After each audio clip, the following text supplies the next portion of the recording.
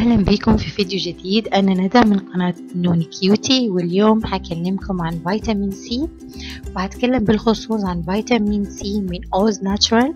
بس قبل ما أتكلم عنه وعن تجربتي معه هديكم فكرة شاملة عن فيتامين سي الموجودة في الأسواق. أساسا فيتامين سي هو عبارة عن حمض الأسكوربيك، يجي اختصار باسم الأسكوربيك أسيد أو بتلاقوه برمز AA.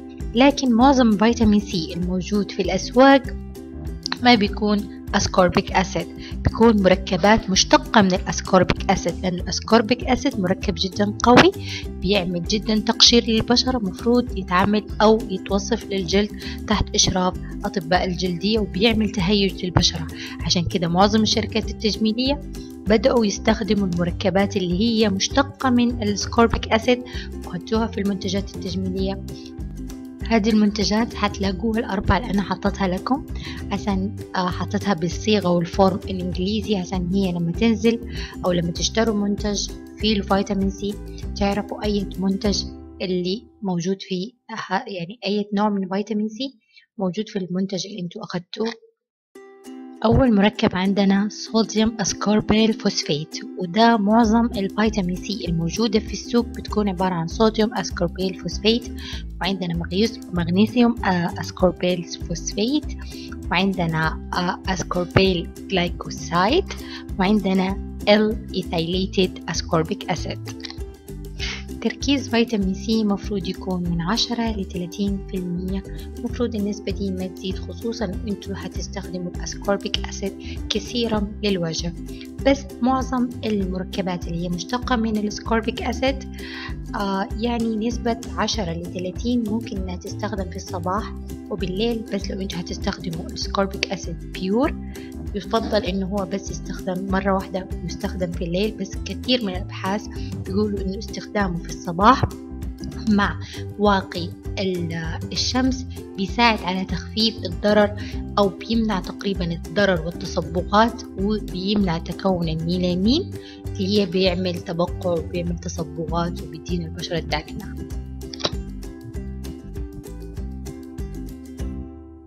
نيجي لسيروم أوز ناتشورال.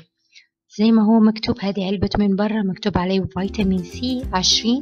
فيتامين سي خلاص عرفنا انه هو فيه صوديوم اسكوربيل فوسفات، يعني ما فيه اسكوربيك اسيد، يعني ما بيور فيتامين سي، مشتق من فيتامين سي.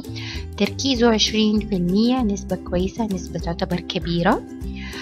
وفي له منتجات الثانية كلها الهيرونيك أسيد وفيتامين إي وروز هيبس وجرين تي، كلها بتساعد فيتامين سي وبتزيد من انه المركب يكون اكتر يعني لطيف.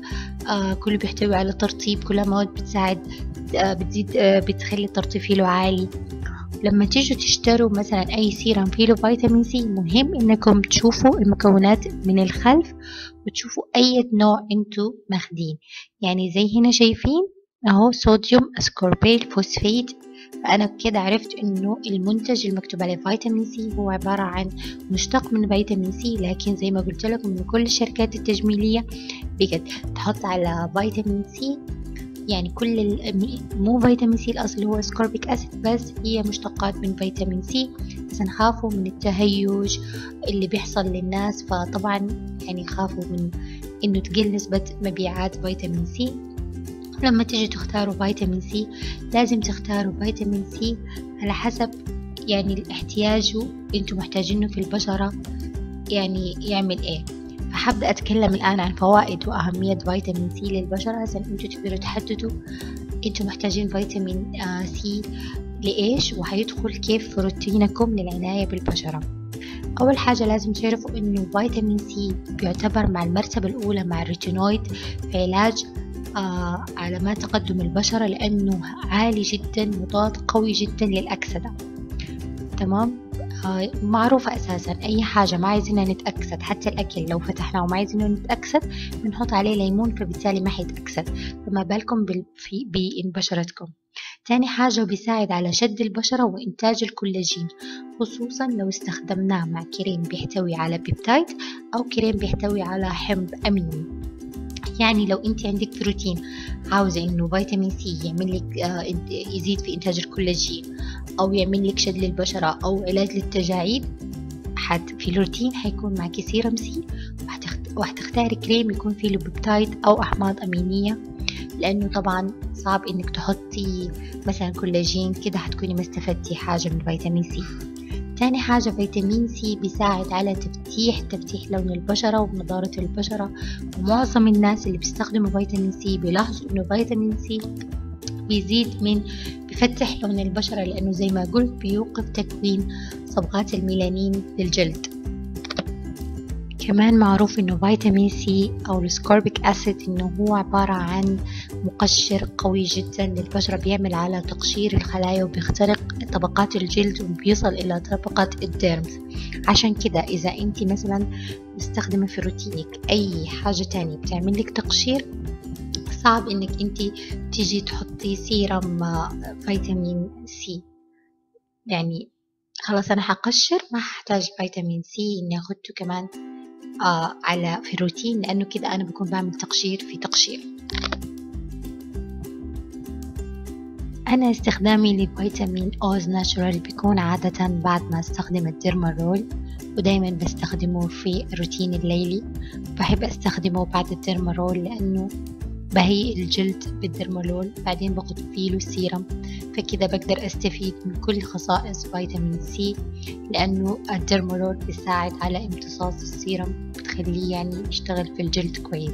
كمان بحب استخدمه مع كريم الليلي اللي كريم ريفيتاليفت من لوريال، هو انتي ايجن كريم ماسك نايت. الكريم ده بيحتوي على البروكسايلين هي عبارة عن جلايكو امينو اسيد جلايكان GAG، والمركبات دي معروفة انها مع فيتامين سي بتساعد على تكوين الكولاجين، غير انها كده بتحافظ على الرطوبة في الجلد، لانها بتعبي الفراغات بين الكولاجين، وهي مادة جدا كويسة لمقاومة علامات تقدم البشرة. عشان كده انا بستخدمها مع فيتامين سي، عشان كده بيكونوا الاثنين بيعملوا لي تكوين للكولاجين، وكده استفدت من سيرم فيتامين سي. أتمنى أنكم عرفتوا كيف تختاروا فيتامين سي المناسب معاكم. وبالنسبة للبشرات الحساسة دايما حاولوا تختاروا فيتامين سي اللي هو مشتق من مشتقات فيتامين سي، ويكون التركيز تقريبا 10-20، ما تزيدوا فوق 30، لأنه فيتامين سي ممكن يسبب تهيج للبشرة. لكن أنا شايفة أنه كتجربتي أنا فيتامين سي من أوز ناتشورال جدا بيحتوي على مواد ترطيبية، هيبس روز، جرين تي، هيرونيك أسيد، كلها بتعمل ترطيب، ما بيعمل تهيج عالي للبشرة.